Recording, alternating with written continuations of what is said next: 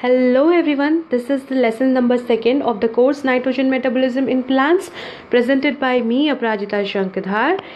In the previous lesson we have already discussed that what is nitrogen fixation, what are the various kind of nitrogen fixation, and we have discussed in detail about the atmospheric nitrogen fixation and industrial nitrogen fixation. So in this lesson we are going to study about the biological nitrogen fixation. Who carries out this nitrogen fixation? So it must be carried out by some blue-green algae like nostoc, anabina, or it may be carried out by symbiotic bacteria. Symbiotic bacteria means they form some symbiotic association with the root of plants where the nitrogen fixation should be carried out. An example includes rhizobium, and it may also be carried out by some free-living bacteria like azotobacter.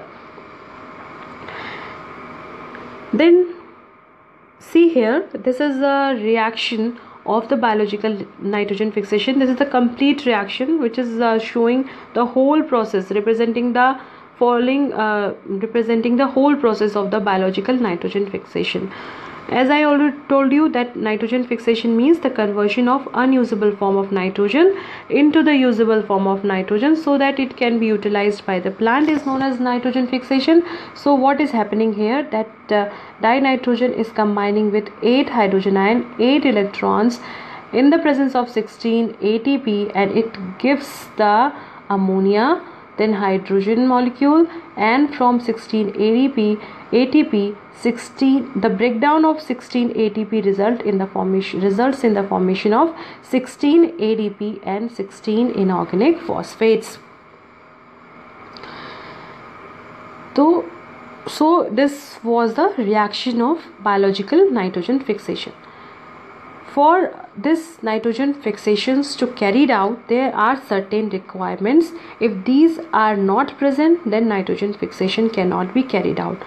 The first one is nitrogenase. What is nitrogenase? The biological nitrogen fixation occurs in the presence of an enzyme which is known as a nitrogenase, and this nitrogenase enzyme is found inside the nitrogen fixation prokaryotes.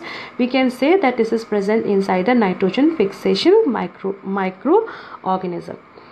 One more important thing about nitrogenase, that it is a enzyme complex which consists of 2 metalloprotein.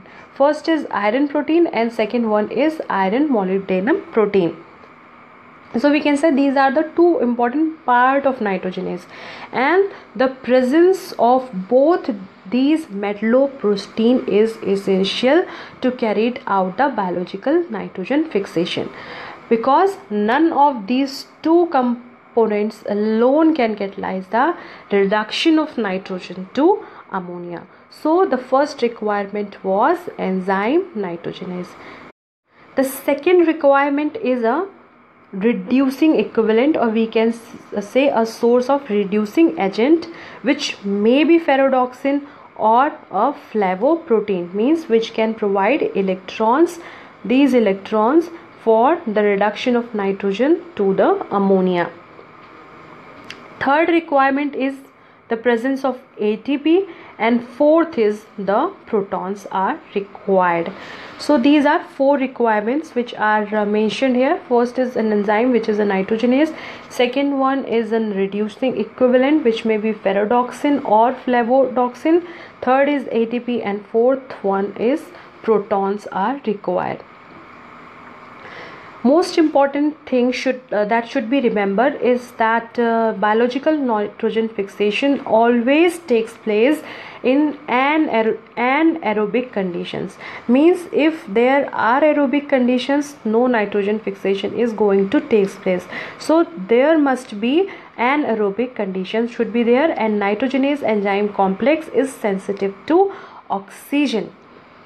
So if the nitrogen fixing organism is an anaerobic, then there is no problem. But if there are aerobic conditions are present, it becomes mandatory to generate anaerobic condition to carry out the process of nitrogen fixation.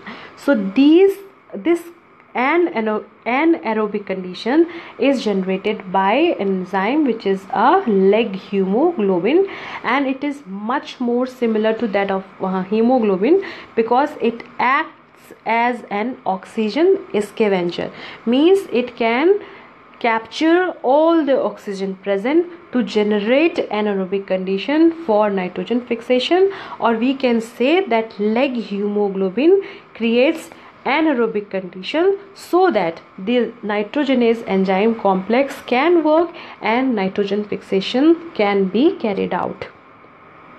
And one more important thing, that due to the presence of this leg hemoglobin, the roots of plants appears somewhat pinkish in color. So here is the process about which we have discussed, that how the electrons get transferred to nitrogen is shown here. First of all, what happens, that a reducing agent is present, ferredoxin or flavodoxin get reduced, and the electron are transferred to the iron protein. From iron protein, these goes to iron molybdenum protein, and from these iron molybdenum protein, when it get reduced, they goes to nitrogen, and here nitrogen is combining with 8 hydrogen ion and 8 electrons, and it get reduced into ammonia and hydrogen molecule. And for this, the presence of magnesium is essential, as I already told you that ATP is also required. And due to the breakdown of ATP, ADP and inorganic phosphate are produced. So 2 magnesium ion and 2 ATP molecules are required per electron transferred during the process. For the transfer of per electron, 2 magnesium ion and 2 ATP are required, and the electrons for regeneration of reduced electron donor, ferredoxin or flavodoxin, are provided by the cell metabolism, that is pyruvate oxidation. From where this ferredoxin is coming? It is coming from that of the pyruvate oxidation.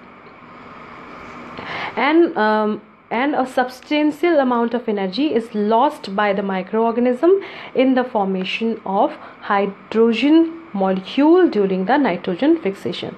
So this was all about this lesson.